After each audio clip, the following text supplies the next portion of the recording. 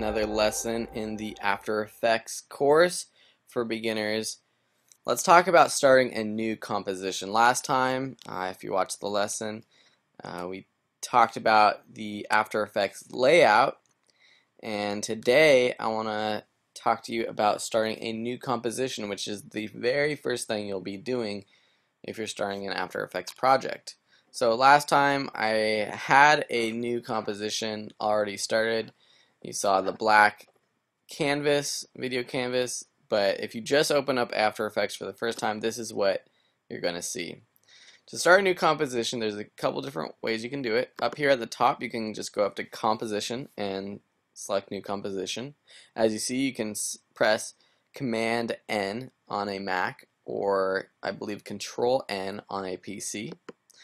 Or you can go down to this little video icon. It looks like a little film strip down here in the project folder bin, and click that. So once you click that, you get this dialog box open, and you'll notice it's pretty similar to other video editing programs where it asks you for a name. So we'll just do Practice After Effects. That's what we'll call it.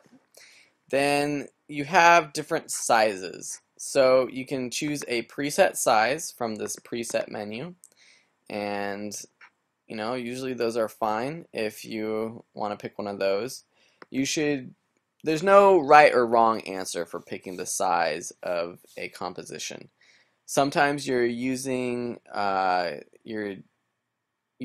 Effects along with Adobe Premiere Pro or a video editing software to add effects to a video that you're already working on. So you want to make sure that the settings are the same. But if you're just working in After Effects, just choose whatever settings you want. If you want it in HD, 1920 by 1080 pixels, you can just input those right here. Say you want 1280 by 720, you can choose that.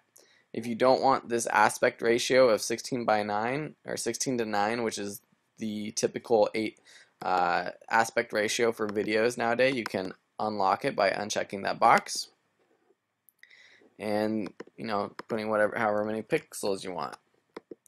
You can actually relock it, and then if you increase by just clicking and dragging to the left or right, it keeps that aspect ratio. Even if you're just clicking on width and increasing the width, it also increases the height. So I'm going to go back to 1920 by 1080. Actually, I'll do 1280 by 720. Obviously, a smaller size composition will take up less RAM and memory and keep your computer a little bit faster. Down here, square pixels, that's, just leave it at squares pixels. Frame rate, again, another thing, there's no right or wrong answer. It's just what you want to do, or if you're using this for another video project, match the other video project's frame rate. 23976, or also known as just typically 398, 23.98 is a good frame rate for video projects. Resolution, this you can change after, so you don't have to really worry about this. This is just when you're playing back your projects while you build them out. You can show it in full resolution, half, third, quarter, or even customize it. You might find that your computer is a little bit slow and it's too slow to play the full quality of a video, so you might want to do a quarter. I'll show you how to change that later too. And then lastly, you have your start time code and the duration. Duration obviously is just the duration of your clip. These things you can change later, but say you're editing a title sequence, 10 seconds would be good. And you can start your time code later, but most of you just want to leave it at 0. And background color, that's the last thing, is if you want, you can change this to another color, white or whatever you want, but I would just leave it at black. And there's some advanced settings, but we don't need to get into those. You click OK, and there you have it. There is our new composition. Down here on the bottom, you can change the size of it. I usually say fit up to 100%, and that fills this box right here, this canvas, and you can make it bigger or smaller depending on what you need room for outside of it. If you need more room for the effects bins or the timeline or whatever. Here down at the bottom is the resolution, so you can just change this if you want.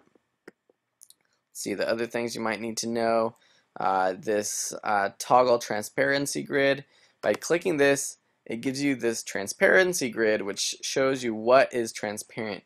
So say you want to create a project that just has text or titles and you want to put it over a video clip in Adobe Premiere Pro, it's good to know what is transparent and what's not transparent.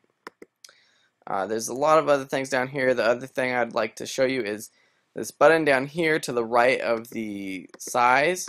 You can click that and there's some cool tools. So there's a title action safe.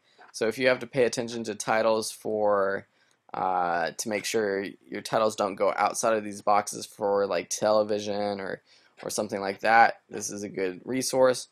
Or if you want to use the proportional grid, I always use this when I'm creating titles and text just to make sure things are centered, aligned properly, etc. And you can just go ahead and click it off as well.